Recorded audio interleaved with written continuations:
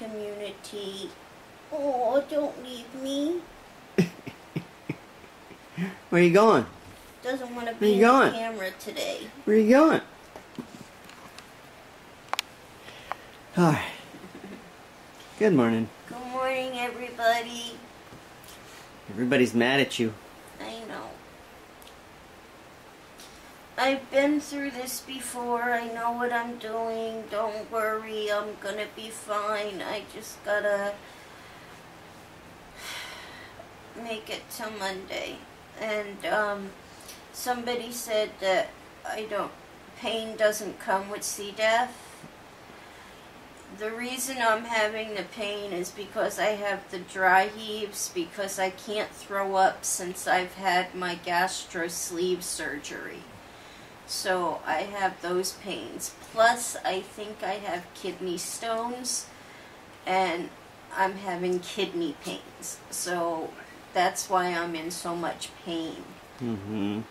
So, and the nausea is just unbearable. So, I have a few things going on. Yeah. What are you doing? Wherever I am, Boomer is 3 inches away. Actually, Boomer was biting my nose this morning. Wow. What do you want? The camera was on. You can't get to my mouth, can you? Neener, neener, neener.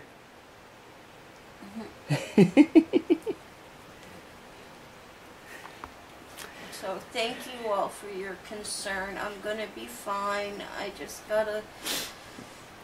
I'm gonna wait till tomorrow and call my doctor and try and get in to see my doctor. Yep. Because if I go to urgent care, they're just gonna run test after test after test and charge us a whole lot of money, and then they're gonna tell me, take this antibiotic and follow up with your doctor.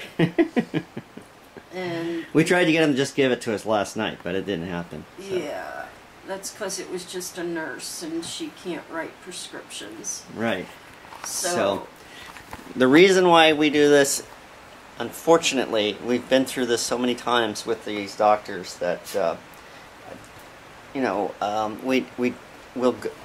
when there has been times that we have gone to urgent care with Val, and she had severe stomach pains, and at some point they decided that she was a hypochondriac, and they treat her like a hypochondriac. Now I don't know what's in her records. They claim that there isn't anything, but there was a time that we went to urgent care often, and they decided she was only there for pain meds. And they just stopped treating her, refused to treat her. In fact, we were lectured a couple of times. we were actually told one time that if I was there for the same exact thing and they found nothing wrong, that they were going to charge us.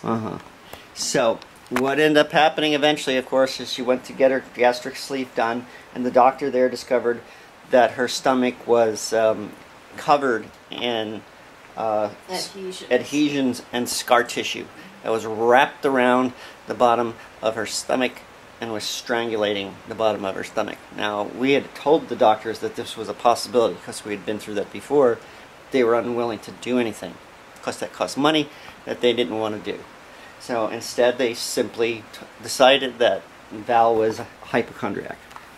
And I was only there for pain meds all the time. Right. So, and we went to our doctor with that information, and he understands. I don't know if he got it into our records, but every time we go to urgent care, it's the, oh, it's her again reaction, and we don't get anything done. So I have the same responses. I don't know if this is something that they do all the time, but I hate going to urgent care as well. Our doctor knows us and will treat us appropriately. Urgent care will treat the both of us like hypochondriacs or drug addicts. Is it pouring? Oh my goodness.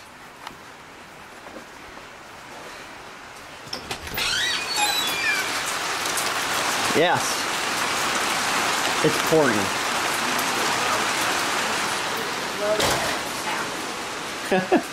All right. So this has gone a little long. Give you an idea of what we're going through.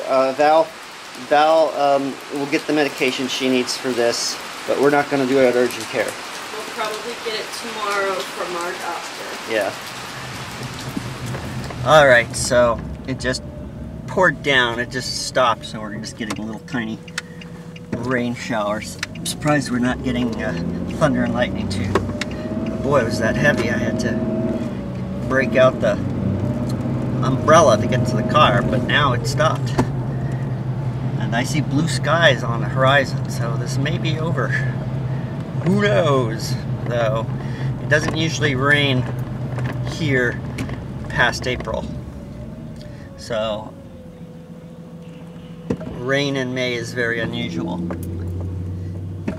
But things are changing. You never know what's going to happen right now. So I'm on my way to my mother's. She doesn't like to drive in the rain, and I'm going to take her to lunch, get something for Val to eat, and we'll do a little shopping.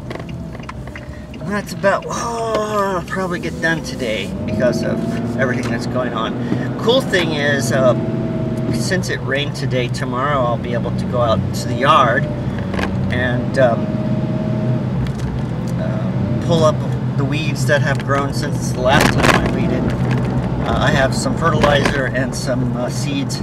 I will fertilize the lawn and seed the bald spots, and hopefully we'll have a nicer looking lawn within a month. So that'd be nice.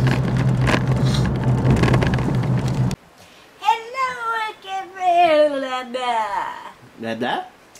Hello, everybody. I got mail. Woo! Yay! It's from Jonah.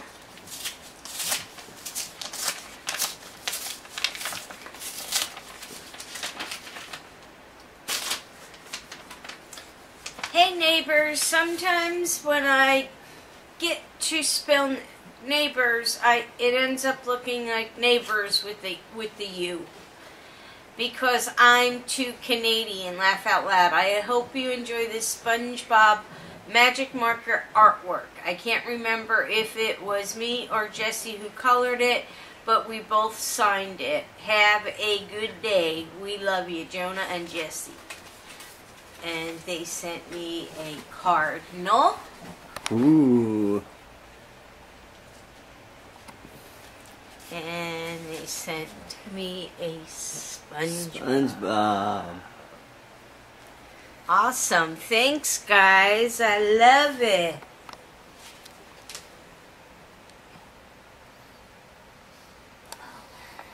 So I've got a cat sleeping on me, so we're not going to be doing our normal closer together, so we're waving at each other from across the room. Hello over there. Hello. Well, everybody, we're going to call it a night because, well, it's late and we're tired. That's why you call it a night. And we hope you enjoyed a little bit of something that you may have seen on our video today. If you did, please give us a favorite, a share. Please leave us a comment. And please subscribe.